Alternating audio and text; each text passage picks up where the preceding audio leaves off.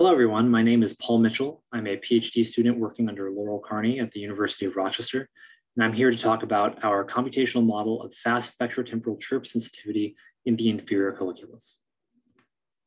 So our lab deals with the inferior colliculus, or IC, the primary nucleus of the auditory midbrain. The IC receives diverse input from most brainstem nuclei, as well as descending efferent input. And these diverse inputs make the IC sensitive to a range of complex sound features, including pitch, binaural cues, amplitude modulation, or AM, and frequency modulation, or FM. This is particularly interesting for speech coding. As you can see, if you zoom in on the spectrogram for the E vowel, speech is rich with these complex features, including fast FM. So this is relevant because recent recording suggests that IC neurons are highly sensitive to the direction and velocity of fast FM chirps. In our lab, we make recordings, extracellular recordings of rabbit ICC neurons responding to different sound stimuli. And one of these stimuli are the Schroeder harmonic complexes. So Schroeder stimuli are unique harmonic complexes with flat magnitude spectra and a specific phase spectrum such that there is a linear frequency chirp that goes from the highest harmonic to the fundamental, or vice versa, all contained within a pitch period. That makes these chirps much faster than slower chirps that are more commonly studied, such as formant transitions.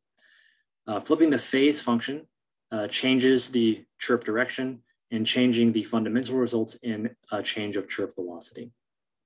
So rabbit neurons are sensitive and often selective for chirp direction and velocity. The dot rasters in the bottom show responses from two separate neurons, where the x-axis here is time. The y-axis within a row are differing repetitions of the same stimulus, and the different rows are different directions of Schroeder chirp. So neuron 1 here is selective for the negative direction of Schroeder chirp, where neuron 2 is selective for the positive direction. This selectivity is even more striking if you consider that differing directions of Schroeder chirp are simply time-reversed versions of one another. So what we've observed is sensitivity to fast chirps in rabbits and gerbils, which suggests this may be a property of the general mammalian IC that may extend to humans as well. So we know that chirps and especially vowels contain we know that speech and especially vowels contain lots of chirping features that these neurons may be equally sensitive to. So the question we want to ask is, how does this novel chirp sensitivity factor into speech coding in the IC? So to answer this question, we need a model. So our modeling strategy goes back to some foundational work done by Siebert in the 1960s.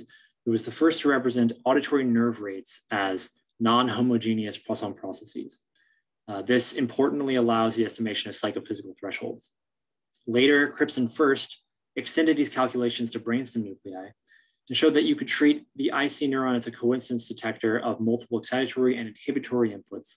And as long as those inputs were all non-homogeneous Poisson processes, your output would also be a non-homogeneous Poisson process.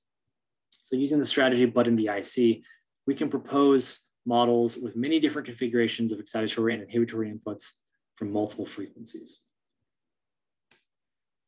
So to explain why that multi-frequency aspect is so important, we need to examine some of the proposed mechanisms for chirp selectivity in the IC.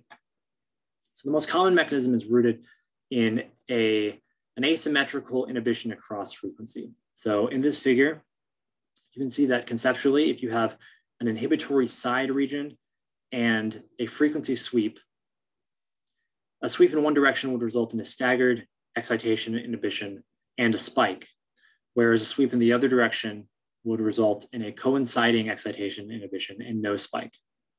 This asymmetry could be achieved with flanking inhibitions, which are stronger on one side, or flanking inhibitions which vary in relative timing to the excitation.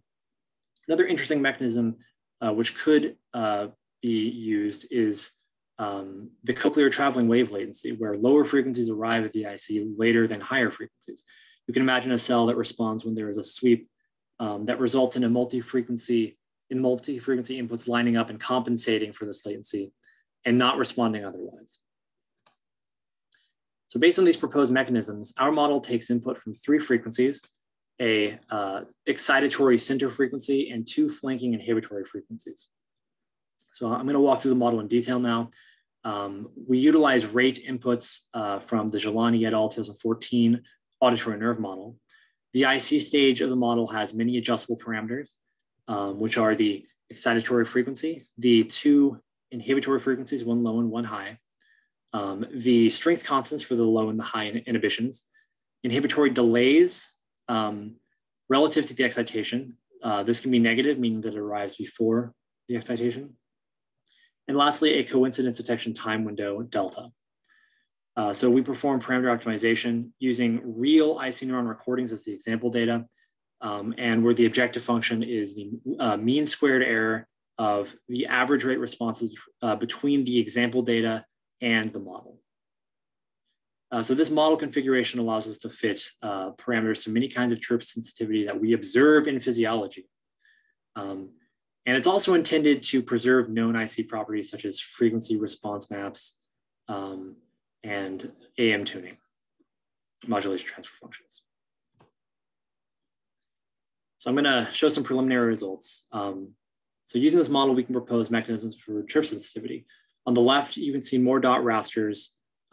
This is a neuron that is selective for negative Schroeder, but it turns off at higher velocities. So using this neuron as example data, the model can guess at what some of these parameters would be. And different iterations will result in differing guesses. So you can see bolded here, some of these model parameters are very different between these two final model responses, but they result in pretty similar sensitivities. Some iterations will be better at doing some aspects of the physiology than others. For instance, this iteration here retains the ghost of a response at the 50 Hertz positive Schroeder condition, whereas the other one is better at turning off at these higher velocities. So we can simulate cells which are selected to positive Schroeder chirps as well. Here we see a neuron that is selected to positive Schroeder chirps at lower fundamentals, but then at higher fundamentals, it just sort of responds to everything. So the model seems to be able to mimic the selectivity fairly well at lower velocities, but isn't very good at capturing the higher F naughts where the cell just responds equally well. This is a work in progress, and we need to continue to explore the parameter space and possibly add new inputs to the model, just explore different model configurations. Ultimately, we want a model that can accurately match all of it given neurons' responses to various stimuli. When we record in the rabbit, we present a wide variety of characterizing stimuli. So we want the model to reproduce the same frequency response maps and modulation transfer functions that we see in the physiology. So looking at the model's best guess for some of these responses, we have the actual neural response and the model's output. You can see some of the key features are there. For instance, the response map has the same characteristic frequency.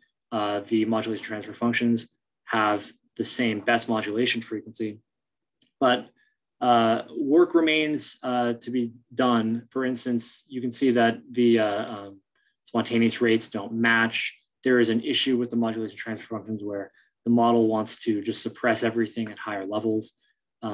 This is a work in progress.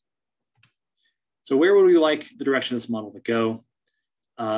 Ultimately, like I mentioned before, we want to be able to fit the model to multiple stimulus types, but also simultaneous stimulus types. So this includes Schroeder chirps, response maps, modulation transfer functions, additional stimuli that we do present in physiology.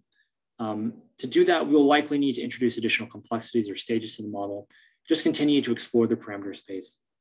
And finally, we really want to ask the question, is chirp sensitivity critical to IC speech responses? This will involve assessing the ability of our chirp model to replicate IC neuron vowel responses and comparing these results to a model without chirp sensitivity. So thank you for your time, and I'd be happy to take any questions now.